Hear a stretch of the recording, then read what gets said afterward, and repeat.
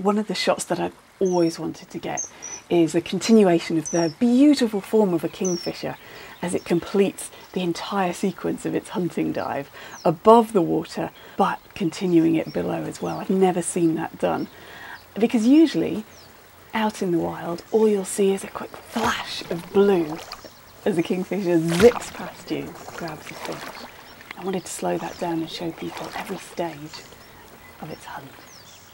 It took me a long time to figure out exactly how I could do it, but I was fortunate enough to come across a hide where I thought it would be possible, and from then on it was just a case of working out the technicalities, camera-wise, and sticking at it. A lot of patience, a lot of problem solving.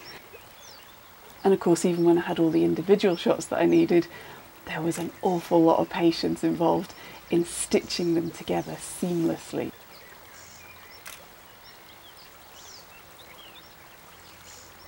This sort of photography isn't just about taking a picture, it's about creating a picture. So although the vision in my head was really natural and really beautiful, the actual setup is really quite utilitarian, because the only way to get underwater shots is to use a tank, and it has to be a very special bird which will come in and fish from a tank.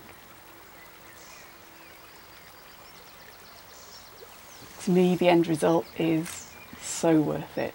It's my vision come to life, it's a challenge overcome, and I love it.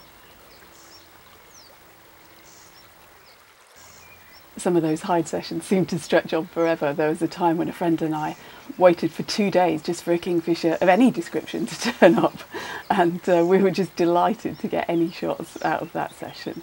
But it's a labour of love and of patience and of problem solving to create something beautiful.